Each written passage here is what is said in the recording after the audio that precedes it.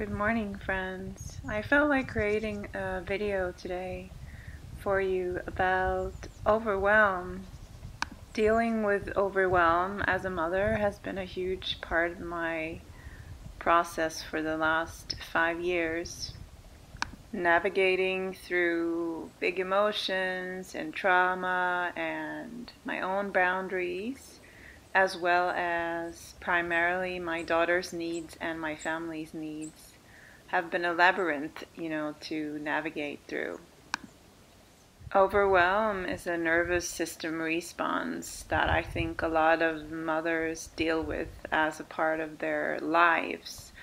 Needless to say, there are things that we can do to better deal with our responses when things are stressful.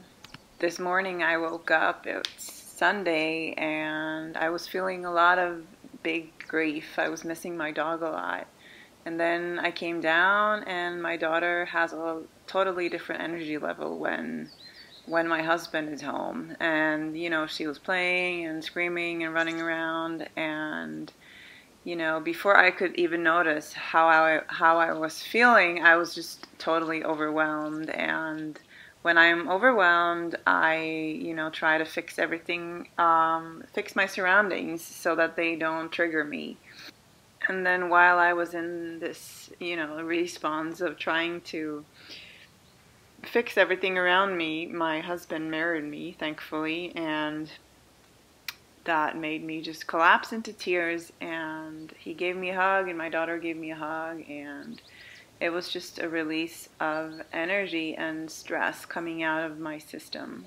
And naturally and interestingly enough, that resulted in me feeling better and feeling more in touch with my heart and my body and wanting to create. So I grabbed, my camera and went up to my favorite spot to sit there and share this moment of release and openness with you.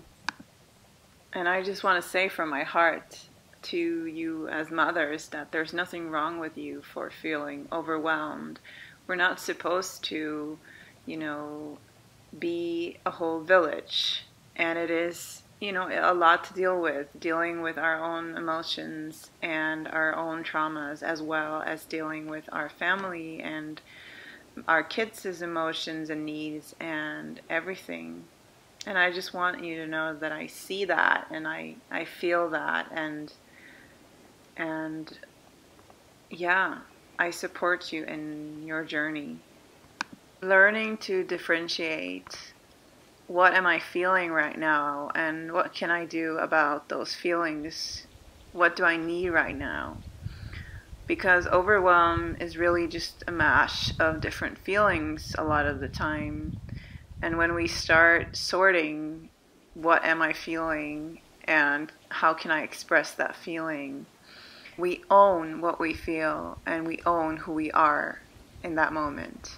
Overwhelm makes me feel like a victim, like I have no choice. I lose my autonomy. Becoming aware and feeling supported and feeling safe under my own skin is when I regain autonomy, is when I become in power again.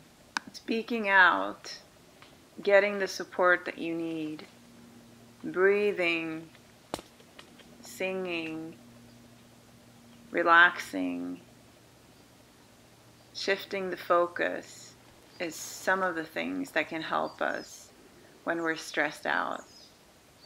Walking in the forest, using our senses to re-navigate ourselves and land in the present moment. I see you and I feel you, and you're good enough. I'm good enough.